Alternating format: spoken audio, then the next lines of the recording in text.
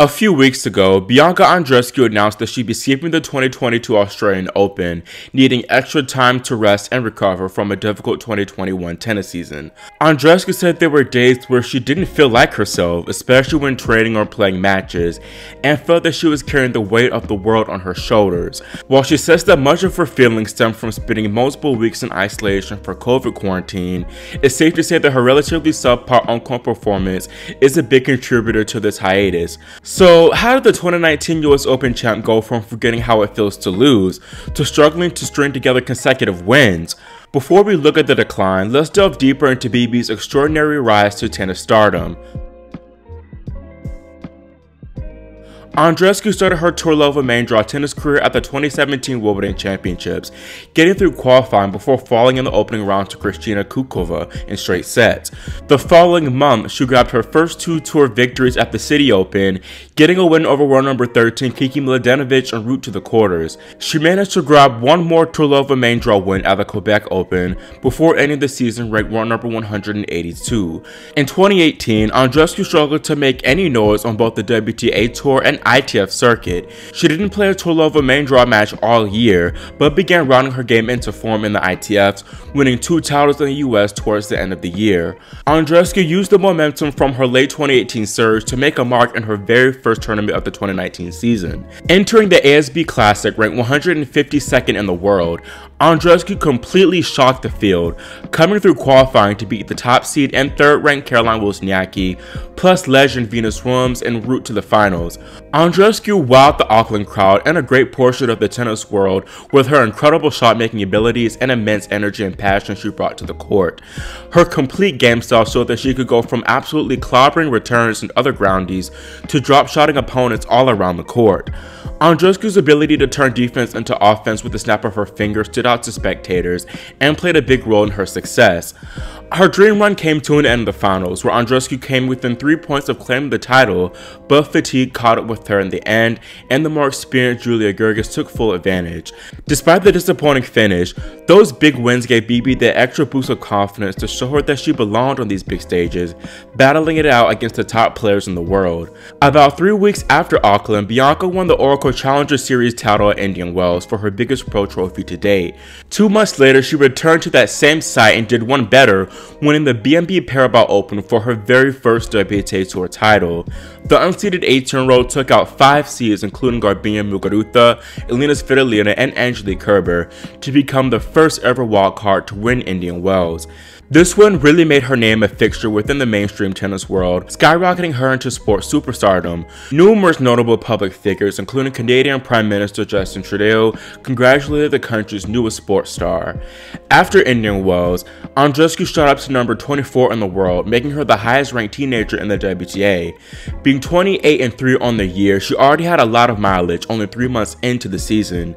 Despite her practically playing a Grand Slam the week prior, BB got on a plane and played her first round match of the Miami Open just 4 days after her big triumph.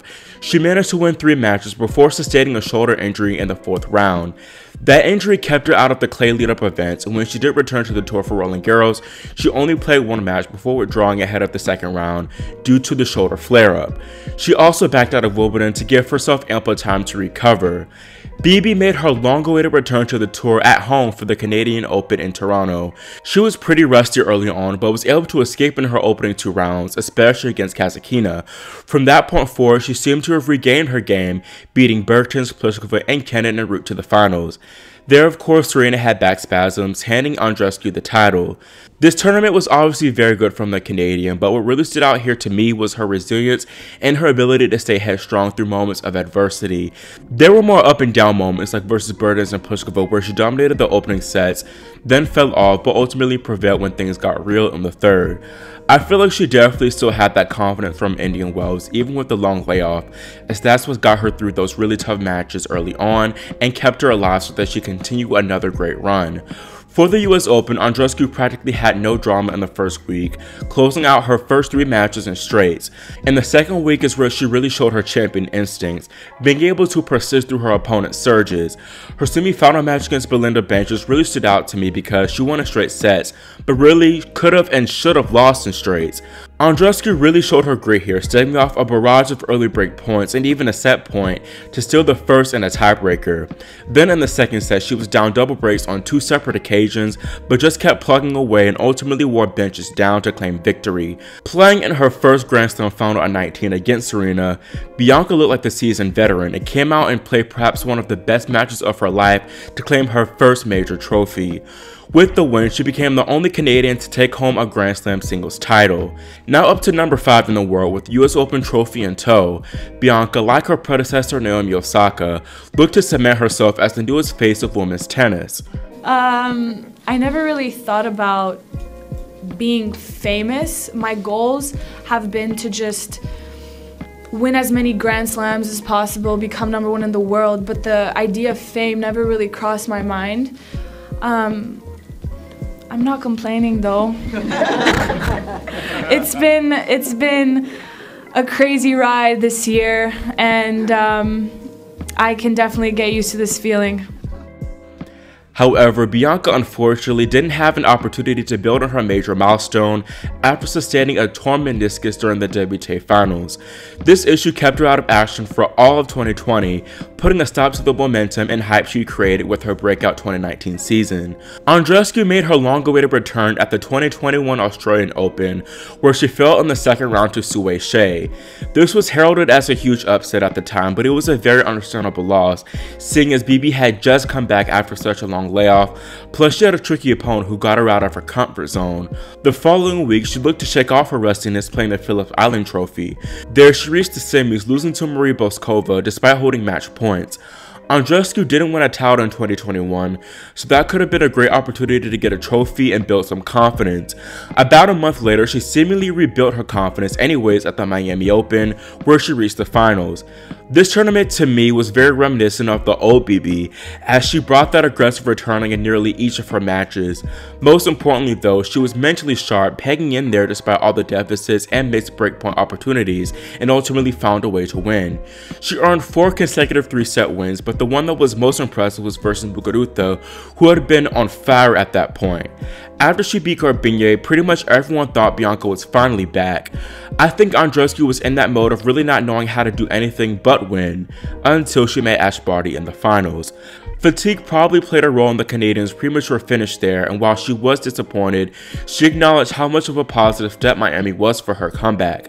However, once again, she was unable to build on her March success, as Andreescu tested positive for COVID upon arriving to play the Madrid Open. This also kept her out of Rome, but she did play the Strasbourg Open. She won 2 matches there, but pulled out with Roland Garros starting a week later. The lack of match reps heading into the French likely hurt Andreescu, as she crashed out in the opening round to world number 85 Tamara Zidensek. This was an extremely tough loss for the Canadian, falling 9-7 in the third after failing to serve things out up 5-4 in the decider. This, I feel, was a huge missed opportunity for Bianca, as Zidensek eventually made the semifinals, taking advantage of a wide open section. That could have easily been BB, and really she could have won the whole thing. After her loss to Zidensek, she told reporters that she felt that she prepared well to go deep at the slam, but in my opinion, the lack of matches on clay, which is her best surface by the way, impeded her performance. Andreescu didn't see it that way though, and made the decision to fire her longtime coach Sylvain Brunou soon after her Paris exit. With the French disappointment and now being coachless, Andreescu honestly had no true direction heading into the grass season. In her first match on the surface, she fell to Elisa Cornet at Berlin, losing a tight straight setter. Bianca stayed on court after that loss and was serenaded as it was her 21st birthday. As the lady sings, you can just see BB break down from probably not only that loss, but all the struggle she's endured since winning in New York. This was probably one of those moments where she felt like the weight of the world was on her shoulders. At Wimbledon, Andreescu lost to Cornet once more, but this time only managed to win 3 games. The scoreline was closer than what the match entailed, Bianca having numerous opportunities to get more games on the board. Aside from her many squandered game point chances, the Canadian was 0 for 6 on break points, an issue that's honestly plagued her for much of her career.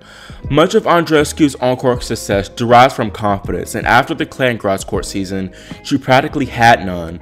This to me explains her earlier losses during the US Open series. Around this time, she hired a new coach, Sven Gronefeld, who previously worked with Maria Sharapova, Sloane Stephens, among others.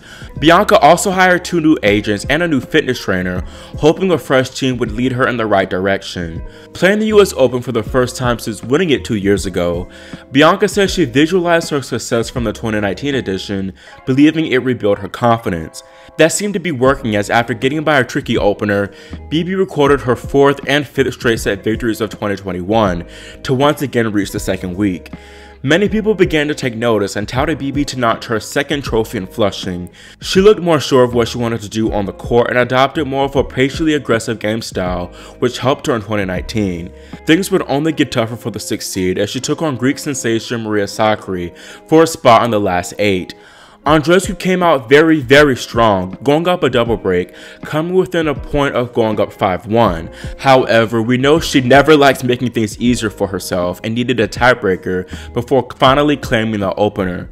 Then in the 2nd set, on 2 separate occasions, Bianca had break points to serve for the match but just couldn't convert. Ultimately, Sakkari raised her level and shut the door to send BB packing. This was yet another match that Andreescu should have won, which is unfortunate because it could have done wonders for her confidence and may have changed the trajectory of her season. As her ranking slipped, so did that killer instinct.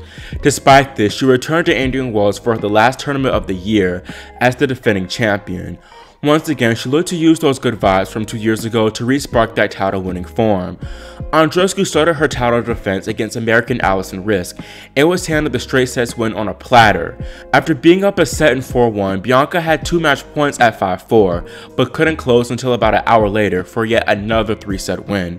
Even though she prevailed, Andreescu's inability to close in straights hurt her because I think it made her less confident about her game. I feel like she's telling herself, dang, if I'm struggling this much with lower ranked players, how can I beat the better ones? BB ultimately fell in the next round to a net Kontaveit in a relatively competitive straight sets match, but what stood out to me was how much more assertive Kontaveit looked than the Canadian. BB really hasn't looked like her normal energetic self this season, and as she explained in her hiatus statement, off-court circumstances have been a big contributor. She even talked about those same struggles back at the US Open. For sure, a couple times this year were tough, when I caught COVID and the part about not being able to see my friends and family for such a long time, Andreescu said. My grandma caught COVID, she's 86. She survived thankfully, but so many of these things made me question, should I be traveling during this time? But you can't stop forever, so I tried to deal with everything in the best way that I could.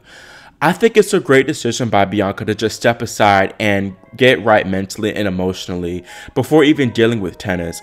I think the entire thing with her meniscus was extremely hard not being able to compete.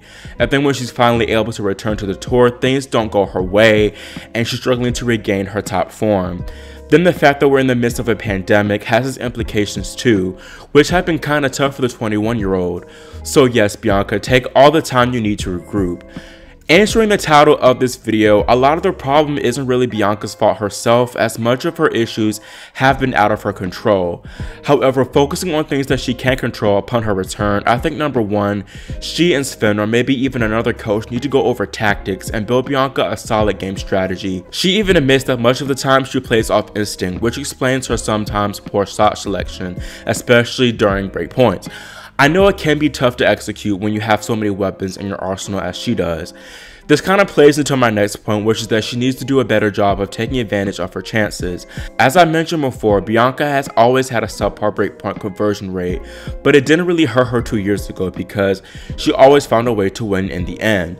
She cannot do that right now, so she needs to take every chance she gets to win as convincingly as possible. That I feel would give her the most confidence, getting those straight set wins over relatively decent top players.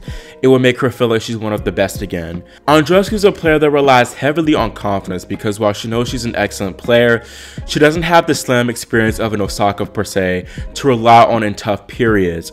Speaking of Naomi, I like for Bianca to adopt a similar schedule to the Japanese woman.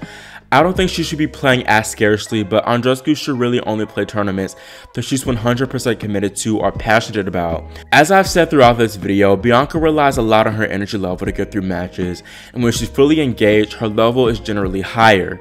Meanwhile, if the energy is not out there, she's more prone to subpar performances, like at Chicago for example.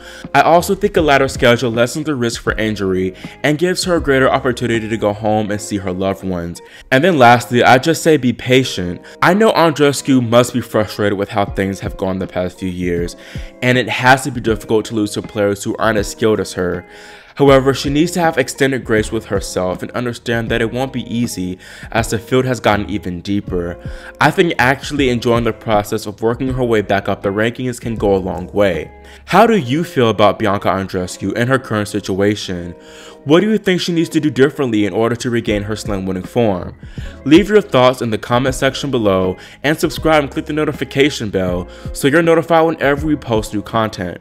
Thanks for watching, and we'll see you next time here on Grand Slam Tennis News Today.